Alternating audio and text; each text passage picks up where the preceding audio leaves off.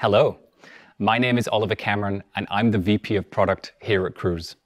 I came to Cruise 7 months ago to help accelerate the transformation of our self-driving technology into a self-driving product that millions love and use daily. As you've seen and heard from my colleagues, key to delivering that product is state-of-the-art artificial intelligence and robotics. AI and robotics are game-changing technologies that will shape our planet for centuries to come. You've seen and heard just how integral robotics is to our mission and how committed we are to developing the most advanced AI to deliver the safest and most capable self-driving car. If what drives you to join a company is the impact of your work, know that the AI and robotics that you develop here will save millions of lives that don't need to be lost, and that your work will influence every technology that exists for years and years to come. But to truly cross the chasm from research and development to a beloved product requires more than just artificial intelligence and robotics. A safe, self-driving vehicle alone is insufficient and simply the first step on a long, long journey. To truly build and scale a competitive product that is adopted by millions into their daily lives, you need to build a host of differentiated features and tools atop a safe, self-driving foundation. How these features need to be implemented is non-obvious, especially if your company is still heads down solving safety issues. Think about scalable remote assistance, world-class customer support and incident response, powerful fleet tooling and artificial intelligence pipelines, exceptional comfort, beautiful apps, in-car experiences, and lots more.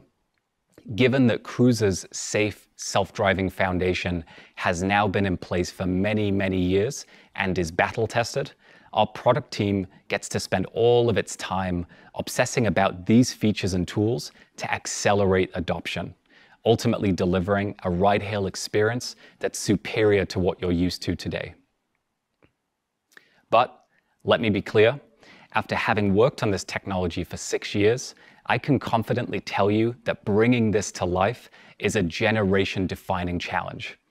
It's taken some of the brightest minds years of uphill battles to get to the point where, as Kyle mentioned, we have fully driverless cars on the roads of San Francisco. But let me be also clear, after having worked on this technology for 6 years, I can confidently tell you that this undertaking is more than worth it. During my time as CEO of Voyage, I had the opportunity to share an autonomous ride with hundreds of people whose lives were directly impacted by the benefits of self-driving. I remember one ride in particular with a vision-impaired 93-year-old woman. She told me just how much it means to her to regain the freedom she lost when she had to give up her car keys many, many years ago. With a self-driving car that's safe, affordable, and convenient, she is enabled once again to move on her own terms, free to visit friends, family, or just enjoy her community. This same 93-year-old remembers moving in a horse and cart when she was very young. And to think that amazing people like this are going to experience a car that can drive entirely by itself, it's just an incredibly energizing feeling that makes this challenge more than worth it. It's now time to hear more about our self-driving product, a leap beyond the human-driven ride-hail services that you're used to today. To do that, I'd like to welcome Jackie Shannon to talk in depth about the ride-hail experience that we've built.